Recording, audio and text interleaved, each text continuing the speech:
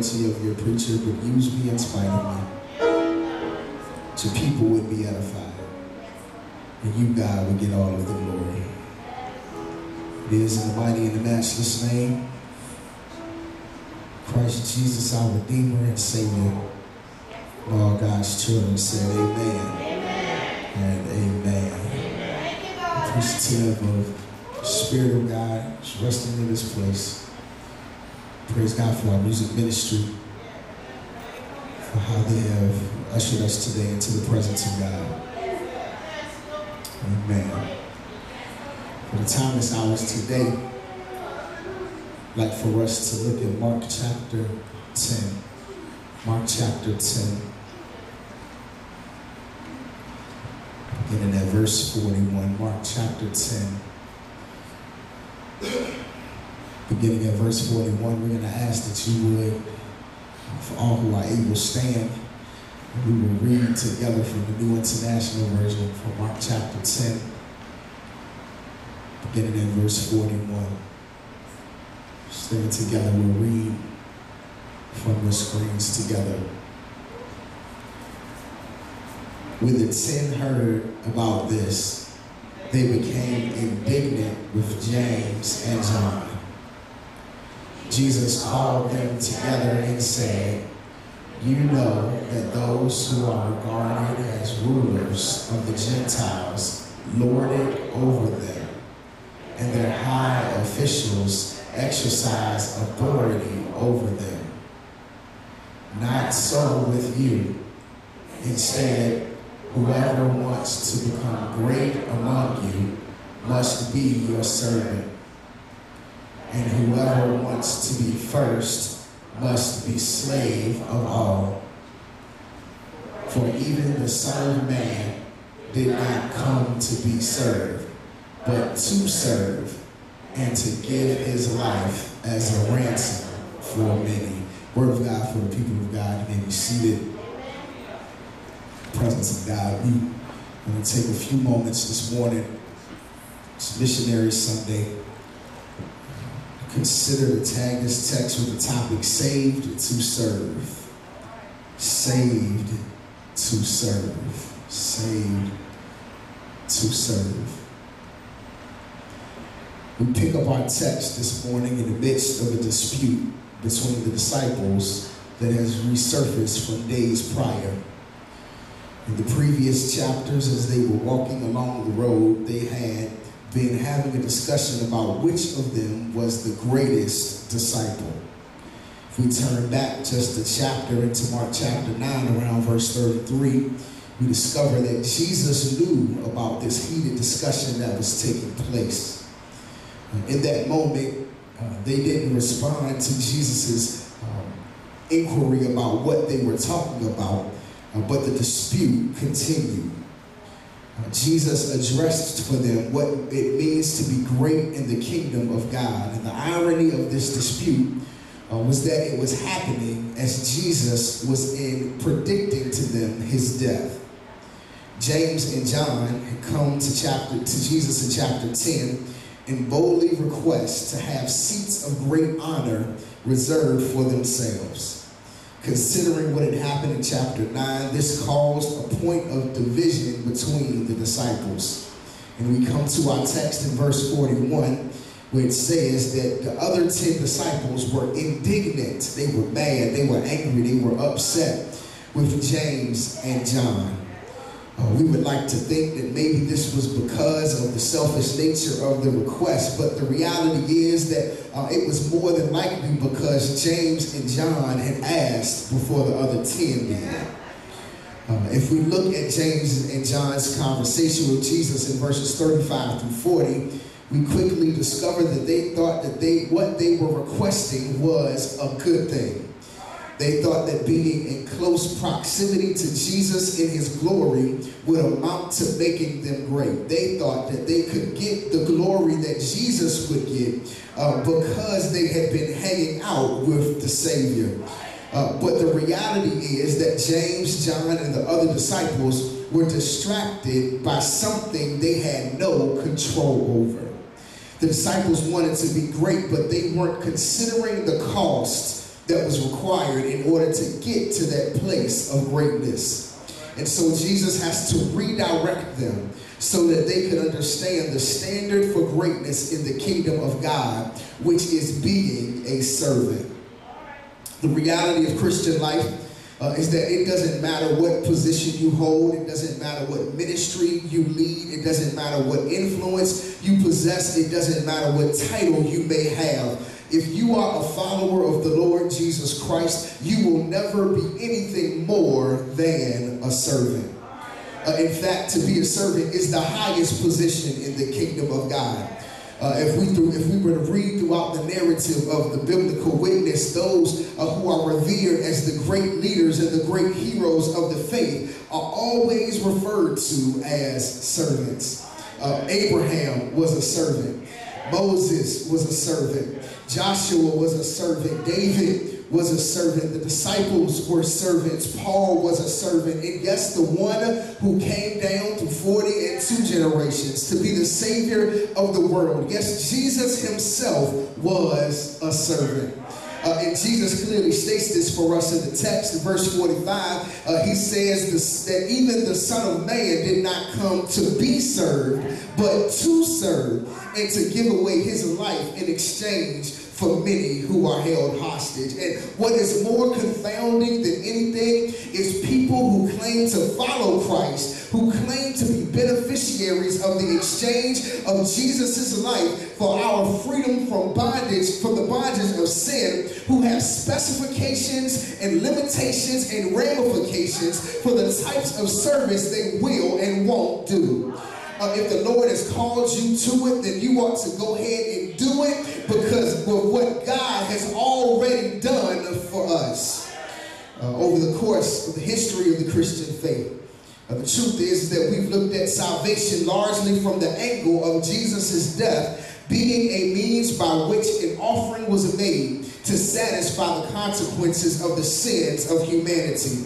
And I pause right here to say that we ought not make a mistake this morning by thinking that we don't have sin, because each and every person who has walked the earth, each and every person who is sitting in this sanctuary today, each and every person that's sitting in your seat wearing your shoes was born with a chronic condition of sin for which the sacrifice of Jesus dying on an old rugged cross as the sacrificial lamb who takes away the sins of the world is the cure.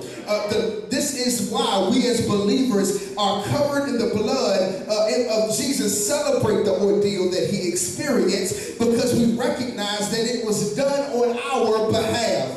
The sacrifice led to the soul salvation of all who would believe, causing them to become a part of God's family.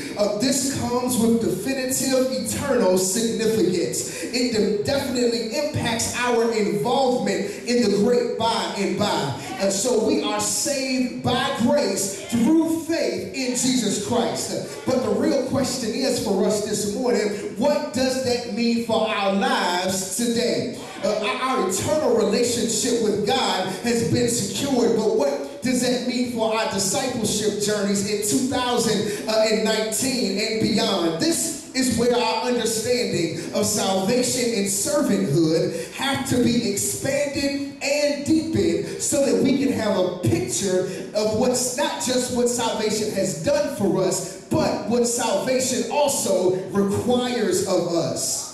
Salvation was secured by Jesus' death, but it also requires our own death.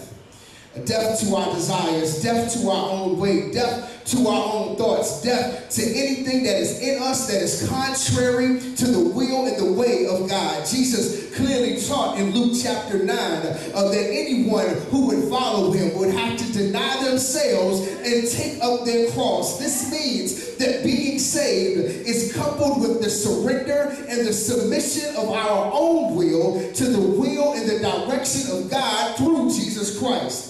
In short, salvation and discipleship requires us to become servants of the one who secured our salvation.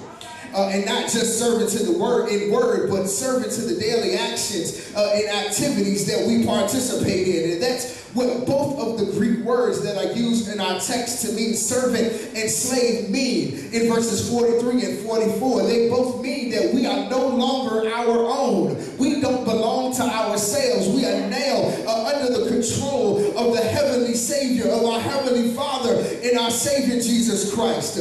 We exist to serve the greater purpose of God, our Father, in Christ, our Savior. We don't serve the memory of the saints who've gone on to glory before us. Those folks have their place. We might place them on a pedestal, our mamas and our grandmamas, daddies and uncles and granddaddies, but at the end of the day, they didn't die for us. They exposed us to Christ, but they didn't secure our salvation. There are too many of us that claim to serve God, but we are only serving the will of someone else because we haven't taken the time to learn what the Lord requires of our lives. There are too many folks who claim to be servants, but the actions of their lives only point to doing what is in their best interest. It doesn't matter to them what God says because they don't want to follow the direction and the mission that God has set before him. And before we start looking around, pointing at other folks across the sanctuary, before we start looking around talking about, oh yeah, I know they need to hear that over in the annex. I know they need to hear that in the main sanctuary. We might want to hold the mirror up to ourselves and look at ourselves first to see if we have been living obedient to the will of God. And I guarantee you that from the pulpit to the street curb, we need to check our allegiances and how surrendered we have been living to what God has directed us to do. Verse 45 this morning is pivotal to our understanding of what Jesus instructs the disciples to do in the verses that come before it. Jesus came to lay down his life in exchange for our sins. Jesus came as a servant submitted to the will of God, but the disciples were distracted by arguing about which of them was the greatest. I've always found it interesting in the text that Jesus doesn't kill their desire to be great. He just reframes the discussion from a kingdom perspective. And for many of us, we need a constant reframing of our perspective on what it means to be saved and to be a servant.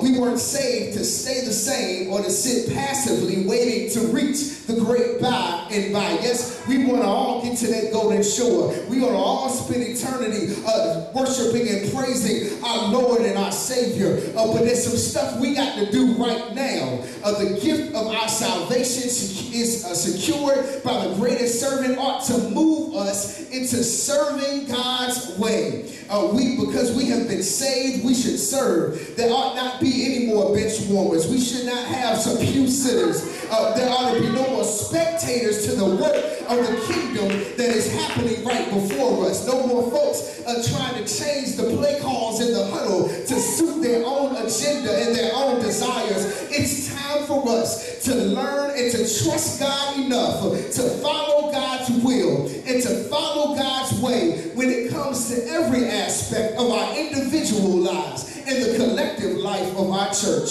So what then does the text show us about what it means to be saved, to serve? I raised 2 points this morning. The text helps us with today. The text first shows us that being saved to serve means serving with a different perspective of power. Serving with a different perspective on power. Check the text, verse 42. Jesus calls the disciples together and points to the example of service that they are used to seeing in the world. He says, those regarded as rulers of the Gentiles lord it over them, and their high officials exercise authority over them. The notion of Gentile rulers lording their position over people really means that they were dominating the people with their power and authority. In other words, they used their power to hold other people down and get the best of people. This was a major thing in their day because the Roman Empire's oppressive taxes and policies that made poor people even poorer, sounds familiar, seemed to take whatever they wanted whenever they wanted. Their domination was a show of forceful power that wasn't connected with anything but preserving and solidifying their own power. And even in our world today, we can see this dynamic at work in each and every day on our jobs, in our government, and in our communities. The world ascribes power to those who are able to dominate, particularly when imposing their will in oppressing others. We can look at the situations that are happening even in our national government today as a great example. Y'all know the Supreme Court just passed the ruling that says that gerrymandered voting according to political party is cool, and gerrymandered voter districts and other voting restrictions serve as a way for power to be controlled by a particular group of people without consideration of the needs of the marginalized of the country. These are public servants who seek to serve themselves. There is no care, there's no comparison for the everyday people, only concern for holding on to power for the powerful. This is the way the world works, and we have to be mindful that this perspective and approach doesn't infiltrate and become the norm of Christian life and our churches. And when it shows up, y'all, we have to call it out and cast it out with boldness. The disciples were thinking like the Gentile rulers, not Christ followers. So he continues in verse 43 to tell them, not so with you. Instead, whoever wants to be great among you must be your servant, and whoever wants to be first must be slave of all. What's interesting here in the text is the phrase, not so with you. This is a clue that to the disciples and to us, that there ought to be something different about us and the way we move and behave in the world. Because the disciples had been with Jesus, they were expected to be different than everyone else. But they had grasped it, but their view on power should be different than what they had experienced in their everyday lives. And the reality is that if we are going to be the blood-washed believers that we claim to be, if we are the disciples of Christ that we claim to be, we have to have a different perspective on power than the rest of the world, and allow that perspective to be the driver for how we live our lives in faith in Jesus Christ. The new perspective on power is one that doesn't thrive on stripping power from others, but it thrives on doing all we can to empower others. Listen to how Jesus describes this in the text. In order to be great, you must become a servant. In order to become first, you must be slave of all. In other words, true power doesn't come from being the boss. It comes from being the servant. True power doesn't come out of getting your way, but it comes out of putting your weight to the side in order to submit to the will of another. In Martin Luther King's famous sermon, The Drum Major Instinct, he says it like this: everybody can be great because anybody can serve. You don't have to have a college degree to serve. You don't have to make your subject and your verb agree to serve. You only need your heart full of grace and a soul generated by love. Being a servant is what makes us great, not being a ruler. How we submit to the will of God and how willing we are to lay down our lives for the betterment of other folks is the key to releasing the transforming power of God's love and the kingdom of God in our lives and in the world, because we will only be following the pattern that Christ has set before us. Text shows us that being saved to serve means we have to have a different perspective on power. Look, I'm done. This is it for today. Being saved to serve also means allowing our service to shift the culture. Allowing our service to shift the culture. Check the text. Verse 43 begins again with this significant phrase, not so with you. In this simple phrase, Jesus gives a view for what our lives as Christian servants should do. In verse 42, Jesus describes one kind of culture, and then in verse 43, he describes a completely different kind of culture. And Jesus juxtaposes these two different perspectives on power One culture says, what can I get? The other culture says, what can I give? One culture says, how can you serve me? The other culture says, how can I serve you? And it turns on this phrase, not so with you. Not only is he telling the disciples that they should be different, but he is giving them a view into how they will impact the culture that is around them. And perhaps as Christian disciples, we need to reconnect with the idea that we are called to be culture changers. We serve a Savior whose goal was to shift the spiritual and social culture for humanity. Everywhere he showed up, things started moving because he was submitted in service to God. But he didn't keep that power to himself or for himself. He shared that authority with us, and he has given us a pathway to access it. That is by being servants who seek the will of God and the good of others over our own will and our own good. When Jesus says, not so with you, he is talking not just to the disciples, but he is talking to all of the yous that are sitting in here today. You shouldn't be like the world. You shouldn't dominate others with the power you think you have. You shouldn't seek to manipulate folks to your will.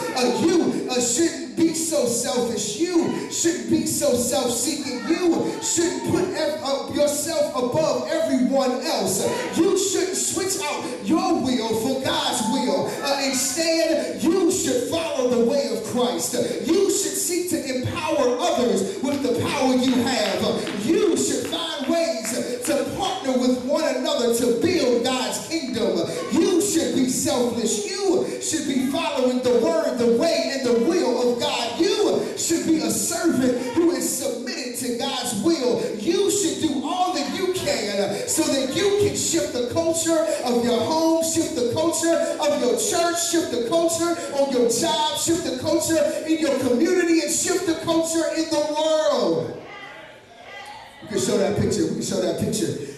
There is a concept of leadership that is known as the inverted pyramid. It's right here on the screen. This is a concept that flips the traditional notion of the leader at the pinnacle and the power hierarchy of organization and places the leader at the bottom. You see one pyramid with a single point at the top has the leader that's at the top and the followers at the bottom. But you notice the other pyramid is flipped upside down so that the followers are at the top, the followers are at the pinnacle, and the leader is at the bottom. The idea is that instead of everything going to the will of the leader served to support the employees, the volunteers, the audience, or the customer base of the organization. One company that uses this a whole lot as their organizational model is Home Depot. And the founders of Home Depot, Bernie, Marcus, and Arthur Blank. Here's what they have to say about the concept. The people at the stores are the most important after customers because they interface with the customer. And since Bernie and I couldn't begin to tell you how to wire a house, we are the least important in satisfying a customer.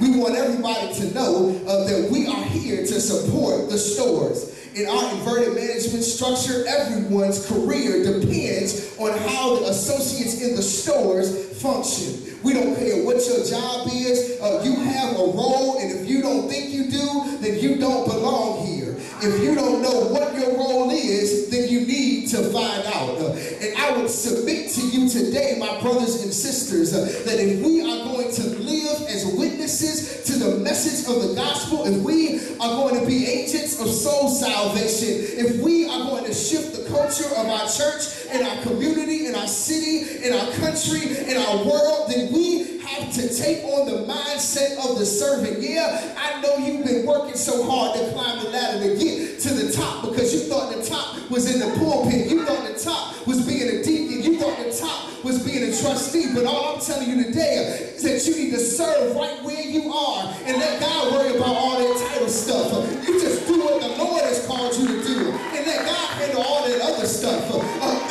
When we show the world, when we flip the world's way of doing things on its head, we show the world a different way of doing things. And that's what the church is all about. It's about showing the world a different way to lead, a different way to love, a different way to change lives, a different way to transform. They ought to be able to look no further than the lives of those who have been saved by the sacrifice of Christ on the cross. And this is what Jesus has done for us. Y'all, when he got up on that cross, he flipped the culture. So now serving equals power. Yes, they thought they had him dead to rights. They thought that it made him weak by nailing him to that cross. But what they did is allow him to get to the next level of his power so that he could empower us to do the work that we are called to do. He died on that cross, and then he got up on that Sunday with resurrection power. And guess what? It's that same resurrection power that empowers our lives every day. But we have to be willing to do it the way Jesus did. Not looking to serve our own wills, not looking to do it the way we want to do it, but getting on our knees and praying and asking God to show us the way, reading our word and asking the Spirit to reveal to us how we should live, how we should move, asking the Spirit to walk with us each and every day, to make the right decisions, to go the right direction, to serve in a way that shows the love of Jesus Christ. Jesus has empowered us to be on the front lines of change, to shift the culture so that the ways of the kingdom can expand into all of the world. That's what he said, go ye therefore into all the world and teach all nations, baptizing them in the name of the Father, the Son, and the Holy Ghost, teaching them to observe all things. One thing I learned about teaching is that sometimes you teach people by just doing stuff, but as they watch you, they will see you doing it different, and they'll be like, what does that person got that I don't have? What's going on in their life that's not going on in my life? And then they want to know all about that Jesus and that God that you serve. And when we need to be reminded about what a servant looks like, we don't have to look any further than the greatest servant of all time, Jesus Christ, who Paul wrote, being in the very nature of God, did not consider equality with God to be something to be used to his own advantage. Rather, he made himself nothing by taking on the very nature of a servant, made himself in human likeness, and being found in appearance as a man, he humbled himself, becoming obedient to God even unto death. Yes, death on a cross. And that's why even today, 2,000 years later, the name of Jesus, every knee shall bow, not just on the earth, but below the earth and above the earth, and every tongue will confess that Jesus Christ is the Lord, to the glory of God our Father. And because Jesus has saved us, now it's our turn to walk in the power of Christ and serve God. It's our turn to serve other people. It's our turn to do what God has called us to do, so that the will of God can be done in our lives. Is there anybody in here today that's glad that Jesus didn't just die to save them from their sin, but save them to put them into the action, save them so that they might serve God's people and build the kingdom of God? We've been saved to serve. It's something you can do. It's something you can do to help build God's kingdom. You ought to pray and ask the Lord, what can I do? I don't want to be a pew sitter anymore. I don't want to be a bench warmer. I need to get into churches. How can I live out this faith when I go to my job? How can I live out this faith everywhere I go? So that people can see that Jesus is real, and they can recognize the power and the love of God through our lives. Come on, let's stand. That's all for today. That's all we got.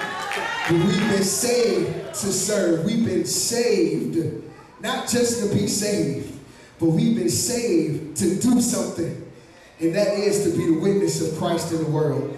And so we want to invite somebody today who needs to connect their life with Jesus Christ, because you recognize that there is something happening, there's something that's missing, there's something that's not quite right in your life. We want to invite you today to come and connect your life with Jesus Christ.